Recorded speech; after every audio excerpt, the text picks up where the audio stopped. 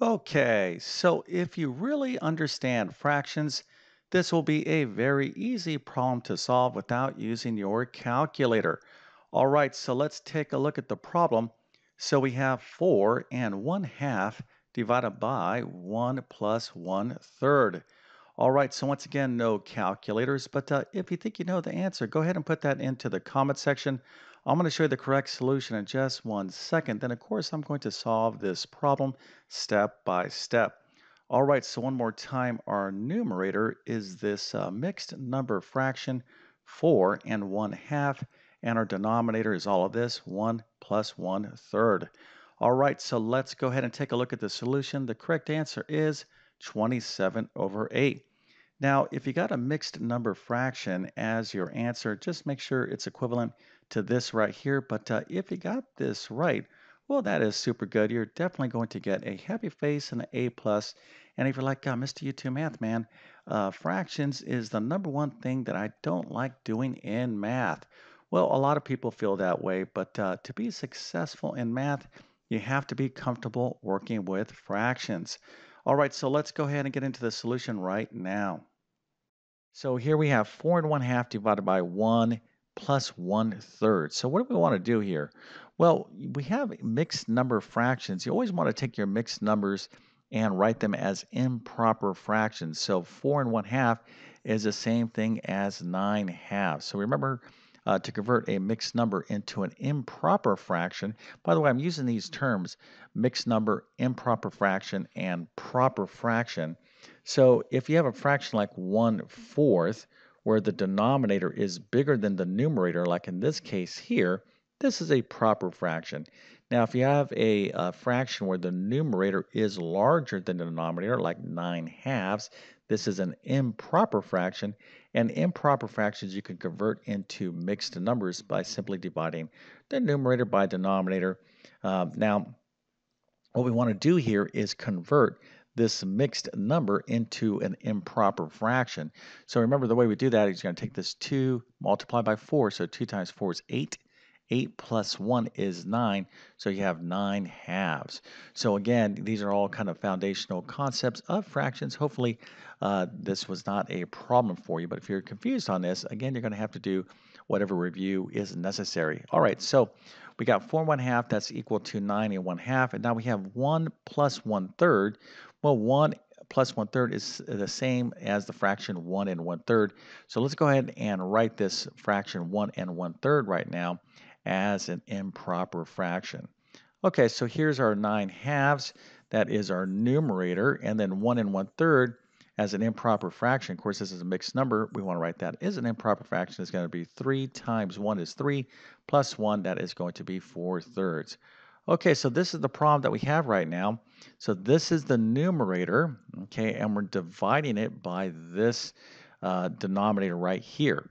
So remember, when you're dealing with fractions, the fraction bar in and of itself is the division operator. Okay, so you could substitute this fraction bar with this symbol. So let's go ahead and do that right now, as that's basically what we're going to need to do to take this problem to the next step. So here, 9/2 divided by, or 9/2 over 4/3 is the same thing as 9/2 divided by 4/3. So let's go and write it this way. 9/2, this fraction bar is the same thing as the division operator. So 9/2 divided by 4/3. Okay, so now we're dealing with basic number operations with fractions. So 9/2 divided by 4/3. Let's go ahead and see how we take care of this. All right, so how do you divide fractions? Well, the main idea is we don't really divide fractions. What we need to do is change the problem into a multiplication problem. So we have 9/2 divided by 4/3. We're going to change this into a multiplication problem. And the way we're going to do that is we're going to flip the fraction to the right of the division symbol. Okay, so in other words, you're going to find what we call the reciprocal. It's basically just going to flip it upside down. So when I flip 4/3, I'm going to end up with 3/4. Okay, but when I do that, I'm also going to change that division to multiplication. Okay, so make sure you understand this. Again, this is all basic foundational fraction knowledge. But hey, listen, if you don't understand this, matter of fact, if you don't understand this, I think that's good news. You might be saying to yourself, what are you talking about, Mr. YouTube Math Man? Well, what I'm saying is you've identified an area that you're weak in. I mean, a big part of learning math is to identify what areas you know and don't know. Okay, so if you're like, oh, I don't get that, I don't get this, well, make a little list, and then obviously you want to start working on that. But I'm going to really encourage you to kind of get into some formal instruction because another big mistake that math students do is they try to learn a little bit here, a little bit there, a little bit here, a little bit there. That's not the way to do things. You want to kind of get in some sort of formal instruction, i.e., like a course, so it's done in a correct chronological manner. In other words, when you're talking about fractions, you got to learn this first, and then this second, and this third, etc., etc. It's going to make things much, much easier. All right, so let's go ahead and finish up this problem. So we have 9 halves times 3/4. Now I want you to notice that I've been writing my fractions with this angled fraction bar. So typically I don't write fractions this way, but a lot of people do. There's nothing wrong with writing your fractions with this angled fraction bar, but just as long as you know that you can write the same problem this way. So 9 halves. Now here I'm using kind of a horizontal straight fraction bar. I prefer to write my fractions this way because here we're going to actually have to multiply across the numerator and denominators, but either way is perfectly fine. So if you write your fractions with this angled fraction bar, there's nothing wrong with that, okay?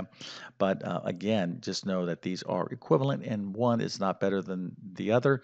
I just prefer to write my fractions this way because to figure out what 9 halves times 3/4 is going to be equal to, what we need to do is multiply the respective numerators and denominators. And when I have this nice little straight fraction bar like this, that angle doesn't get in the way, but that's just me. So 9 times 3 is 27. That's our numerator. And then 2 times 4 is 8. That is our denominator. And here is the final answer. Of course, you always want to see if you can reduce your answers. This particular fraction cannot be simplified or reduced. And what you do not need to do is turn this into a mixed number, okay?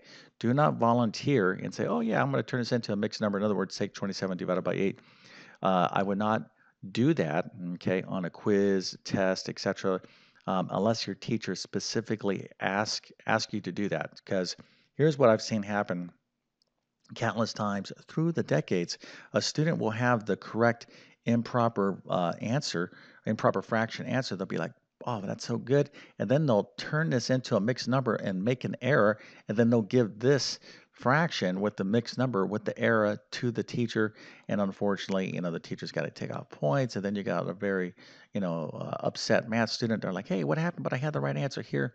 So listen, when you watch my videos, I'm really going to try to break things down, but I'm also going to try to give you really kind of important test taking tips that you're not going to find in a test or a textbook, or even some teachers won't even tell you this. Okay, so I'm just giving you experience from years and years and years of teaching mathematics.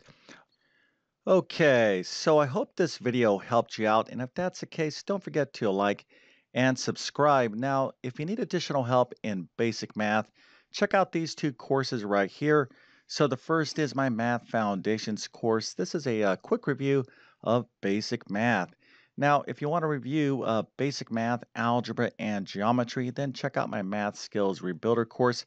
I'm going to leave links to both of these courses in the description of this video. All right, so with all that being said, I definitely wish you all the best in your math adventures. Thank you for your time and have a great day.